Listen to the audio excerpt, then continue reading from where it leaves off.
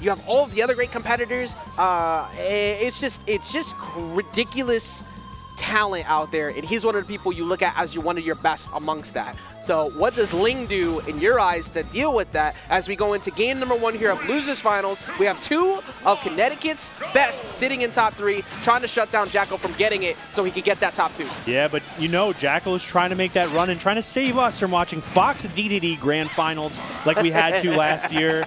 So we're going to see how it shakes out. Already a big opening for Ling, but we got some good old-fashioned neutral. Look at that. The integrity, the fundamentals, the respect. The schmoop. And, of course, the schmoop. Now, that is the one singular one we will cash in through this entire tournament. Thankfully, it has only been said once. And, I mean, this is kind of the matchup in a nutshell, too, because Wolf wants to shut... Oh, my God. That is... You do not want to get tech chase on a platform. That's how Peach puts on all this damage, and AG, it's still going. Dude, okay, so I got to shout out. I've only seen a few Ling sets, but the down tilts have been phenomenal lately. I got to... Oh, my... But the side special, the Wolf flashes have also been spectacular. What in the hell, bro? That's, like... If I ever need to talk about not giving up stage control, that is my textbook 101 image I'm showing from now on. And I get why he went out there too, because he already burned his jump. Turn up seemed like a good idea until it really wasn't. Right, but it's hard. You know, you just last set, don't edgeguard John Numbers. Well, bro, do not edgeguard Jakal then either. Oh my goodness. Okay, really tough spot at the ledge here. Missing that turnaround grab could cost him, and it did. See, that's going to give Wolf players some, like, merit because he didn't get the grab range. So they're going to say Wolf bad. A better character would have grabbed him, yeah. And then you see that Nair last for 10 years.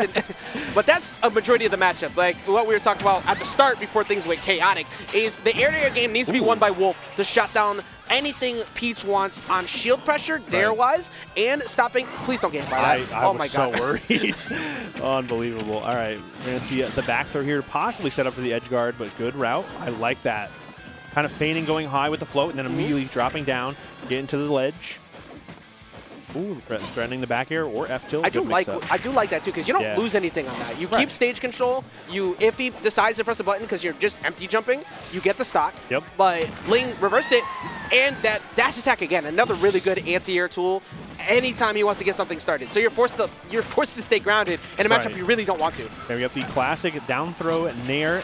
Good dash attack extension too, catching that kind of early aerial from Jakal.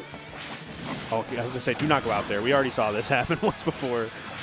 The fact that Jakal burned that fear into him too. Ooh. Okay, good DI from Jakal going high. Yeah. He's been stuck on ledge for quite some time. Amazing coverage for Ling. That whole sequence was beautiful. Turnip throw down, threaten the trump, still hit him with the neutral here. All fantastic. I liked every single bit of that. That was, and all of that was off of one double jump got ripped. He respected him to not go out there for the side B, but he still never gave up his turn. That is definitely the story of the night so far, and this is going to be Ling taking a turn right now. Okay. A very small turn, but Jakal firing back. You take every turn you can get against Jakal. Not even just Wolf, against Jakal. He does not give you many because he's very hard to hit as the match progresses. He gets that read and he just goes for it. He knew the percentage window and he knew it would hit. It's got to be like a DI out read, right? Let's go back. I want to see because down throw in that position, he's at 30. He's at 39. Okay, gets hit, right? But and then this is what you're talking about. Immediately fires back, approaching aerial, catches that, and then gets the tech in place with the grab, 52%. And hold on, let's bring it back. Just a little bit. He had to have been no, actually, he might have DI in because he didn't want to get back aired here. Maybe. Let's see. Yeah. Okay, it was actually a little bit out, but good stuff. Well, that works, and that is now in your head. Yes. And what a poetic way to the first stock. Oh, you overextended. Get Wolf flashed. Oh, the third stock. Let me remind you just how good that move is. You mess up one time, mid-percent, you're done. You're done. He thought about it. He was 100% on that 0 to death train. He's like, I really want to finish this. He's thinking about too much right now. He's really considering going off stage at some point. Okay. He wants the clip. He's not going to get it in. That fair bear at that position would have gotten it too. But he just needs to make sure he doesn't try to get too fancy with it because we've seen what Ling can do at one down tilt. Don't give up this lead. Oh, wow. The jab kind of whiffing there. It's going to be the back air out of the down throw and on unbelievable bravery to try and go for that. He's still got the nair follow-up off that too. Right. Like he just understands, even off of whiff, where it's going to work. Ooh, okay. I like that, the float. I can't believe that hit. I'm not Really? going to lie. Yeah, that was so low to the ground. Where did that hit? Oh my goodness, catching any sort of option right there with that up smash. Really good stuff from Jakal, and Ling trying to respond back, but every little aerial from Jakal is just, it's so worrisome for Ling, right? You saw Ling kind of jump in his seat after that up smash. What a call out though. He usually saves that for like a game 3 type last stock read. He said, no, I need something to get me back in this game now. And I definitely feel like he is back in it. Jakal going for the dash attack, going to be a down throw into the Wolf Flash, miss. Wait, why wasn't that punishable? I got questions. Yeah, hold on. Hold up the frame date on that one. We all know it was Ling's fault, but I'm gonna continue the Wolf propaganda. Ooh, very even game right now though, AJ. Yeah. Oh, that's huge damage too. All of a sudden 79 on the back foot. Jakal swinging a little bit too much. We got the tech chasing the platform, but good dodge from Jakal. I actually like the fact that he did that twice too, because now for Jakal, oh my god, he forced him to go high. Perfectly executed. Route control is key. You don't have to go off stage there. Make him go high, because if he takes the turnip, he dies. So he has to go high there. And the confidence too. Right when Ling saw the jump was gone, all of a sudden the gear shifted. Now putting that pressure on, catching the jump with the nair and almost air to air, but fighting back now. That was 100% a mash out on up air too, but like it worked. It got you out. Let him rock. He slapped you in the face, can't do anything about it. Let him rock. Okay, I like that nair off of the ledge, and what a parry from Ling. Such a dangerous spot to be in right now, but there is another solid down tilt. Whoa, what the heck was that option? I'm so scared. I think if he held down, he would have gotten the trade-off. Oh, RNGesus done blessed again. just keep the counter going. And Wolf Flash, all right, so we're living in a world where we just saw him die at 50 before, so just bear in mind that Jakal's probably looking for that soon. Oh no, it's so tense. Unfortunately, one big hit from Ling can be the last one for Jakal too, though. Looking for it right now. Ooh, I like that weight. He's moving with confidence too. That's the most fearful. He is moving with confidence. All of a sudden, at 32% doesn't really mean that much. No. Like he hasn't given up his turn. He's looking for it. He was always looking for it. He was moving with confidence. He never backed off. He knew that all he needed was just enough damage, and he could do it to him again. And you could see the look on Ling's face, like, I can't believe I just fell for that again. My God. You're telling me there's been a second Wolf Flash, down throw, tech a little bit out again, and another blockbuster of a game ender at a criminal percent, and that is exactly a feeling that the Ling fans can resonate with. Yep. There really is no other proper reaction to that moment. It's like, I really just let that happen to me twice. But Jakal knew his win condition. It worked already. You can just get to 50. You just need to not freak out. If you have one stock left, you're still in the game. Yeah. And he made it work. That was really well played by Jakal to even get it to that point. If if there's time on the clock, you got time for a shot, and Jakal has been taking some full quarters right now, but they have been working back to back to back. Ling firing back with a huge response though. Yep. And that turnip, big deal. He's lucky he touched the stage too, because he did get his jump reset, as we just saw right there. If he doesn't get that, that's probably a stock for Ling.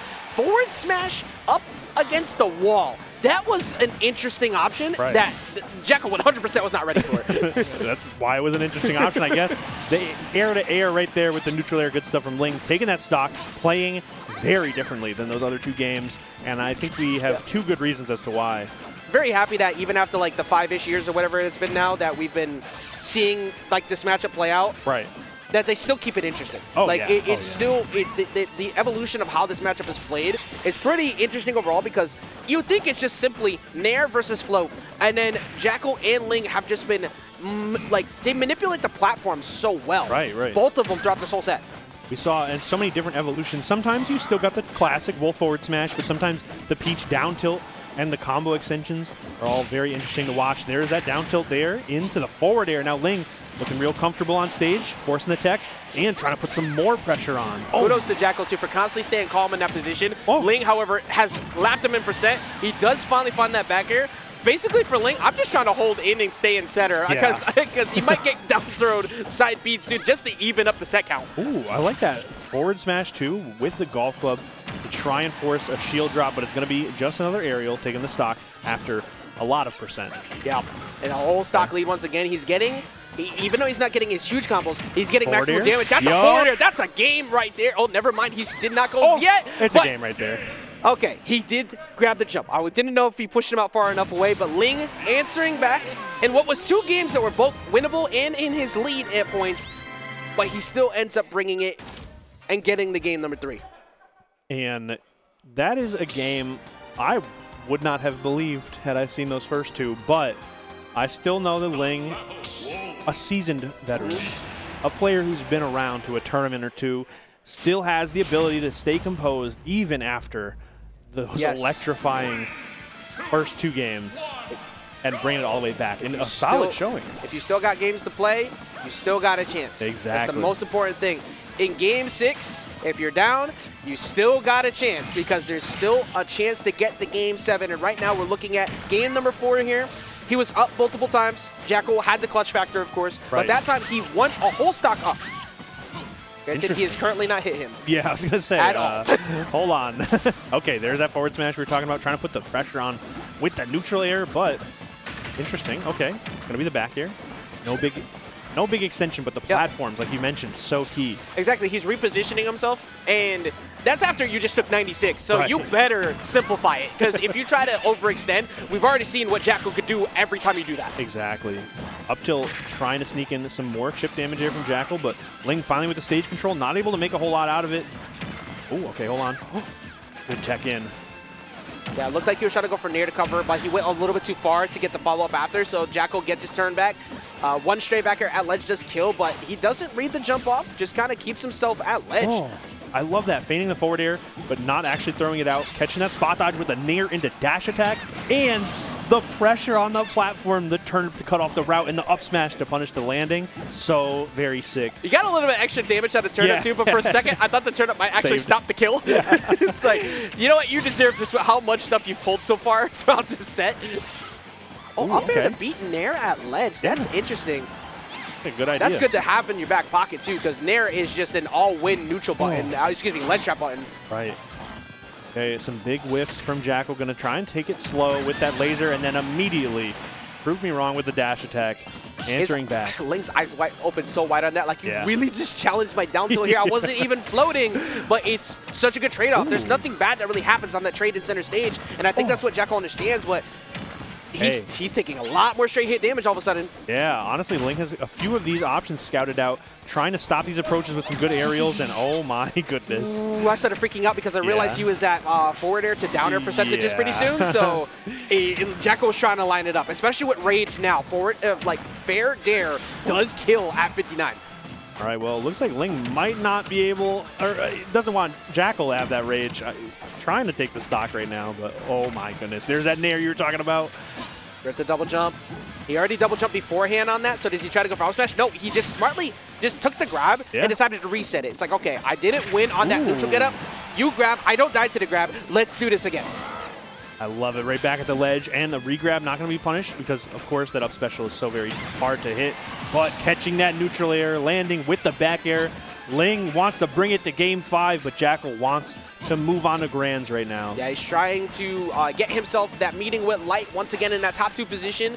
Jakal, of course, trying to play big spoiler on that for Connecticut, and there's some support for him, of course, still in the crowd. But he's not by any means, like, playing. It feels like he's not giving him as much respect at ledge, so Ling is kind of getting away from a lot of these back airs. But at the same time, you still have to be very careful if you're Ling here with this lead. I think you do, but at the same time, Ling looks so comfortable. I don't think he's worried at all. Actually, you know what? After that frame trap, I might have been capping. You're right. Like, he hasn't really lost neutral in a while. It's now reset, but even that dash attack won't be enough. Wow. Jakal looking for the next big hit right now, but Ling making it back to the platform. The soft hit of back air and some more pressure. Oh my goodness. Down tilt sets it up, but it's going to be the dash attack from Jakal, evening it up. We have seen it before, those 2 games, the 2 next to Jakal's name, in fact. Both games where Ling had this or a better lead. And finally going for down smash at ledge. He hadn't gone for that in a while. And, okay, so it's a little bit late for Saturn to be like a super big problem, but everything, actually, no, everything's a hit confirm now on the ground. Oh, okay. Oh no, don't let it be you version 3. Don't let it be you version 3. Don't let it be you version 3. No way! No! It's happened not once, not twice, but 3 times. He was at the percentages. Ling had Saturn in hand, so he didn't think that you try to go up and challenge it. But once again, Pummel plus the I think he held DI on DI in on that too. We don't have to watch it at all. We don't have to watch it. Pause it.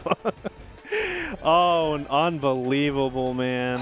Oh, wow. So very sad. 3 times in the set. That is all you need to get the dub. Okay, so we can see kind of like, it's like a little that way, which it has been pretty much the DI every time he's tried it. Bro, Mr. So Saturn is like the worst person to ever call to back you up in a fight. Like, earlier Mr. Saturn didn't tank the hit on the Sun Salutation, and then when, actually, yeah. Like, Mr. Saturn shows up there, when you needed him most to like tank the hit and like avoid the grab, what's my boy doing? Saturn's just like, that's all, again, that's you. I don't know That's you, queen. Like, I respect you, but I wasn't the one getting in this fight. So actually the Pummel got in the way and pushed him up, but still.